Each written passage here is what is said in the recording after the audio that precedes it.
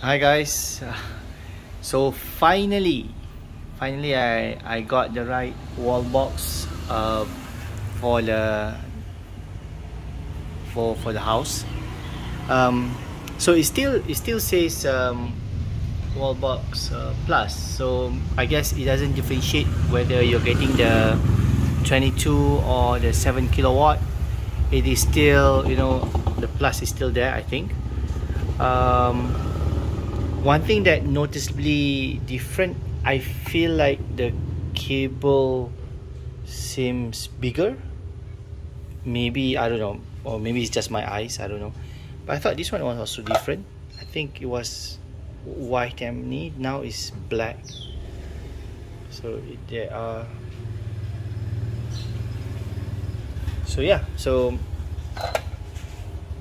there it is. So now let's see how this works. I'm actually got back from work. The first thing that just decided to try is this 22 kilowatt. So in essence, it would give me 11 kilowatt or 10 kilowatt ish,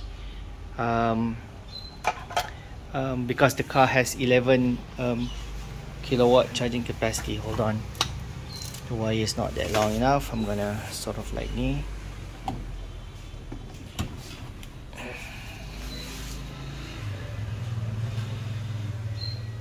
Okay, it's doing the handshake. Yep, now it's charging. Okay, so the color is the same, no change. It's still blue. Yeah, I think that the cable is bigger than the one that I had.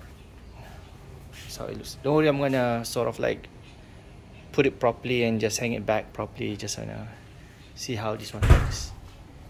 Let's go and take a look. What is the magic number?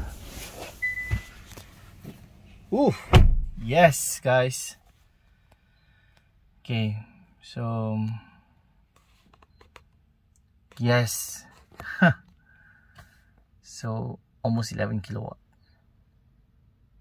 Yeah, now I'm okay. So it seems that the car onboard charger can accept 11 kilowatts, so it's pretty good.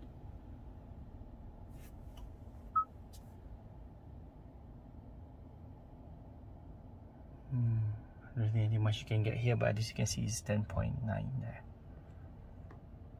So technically, so when I was using the 7 kilowatt, I think usually from almost, you know, 60% going to 80, I think it was around 2 hours and 15 minutes. So if you can have an 11 kilowatt onboard charger, then it shortened by, you know, more than 45 minutes roughly. So definitely it's faster, more convenient, I guess. Yeah, so I'm happy. I think this is definitely a good buy. I mean, at least it is meeting the onboard charging capacity for the Kona Max 64 kilowatt, because the highest you can go is 11. So right now it's around 10.9, so it's there already. I mean, nothing to complain. I'm pretty sure the kilowatt will drop when it reach a higher number. But there it goes, guys. A 22 kilowatt charger now rightly installed. Now it is producing 11 kilowatt charging for the car. Thank you. That's it.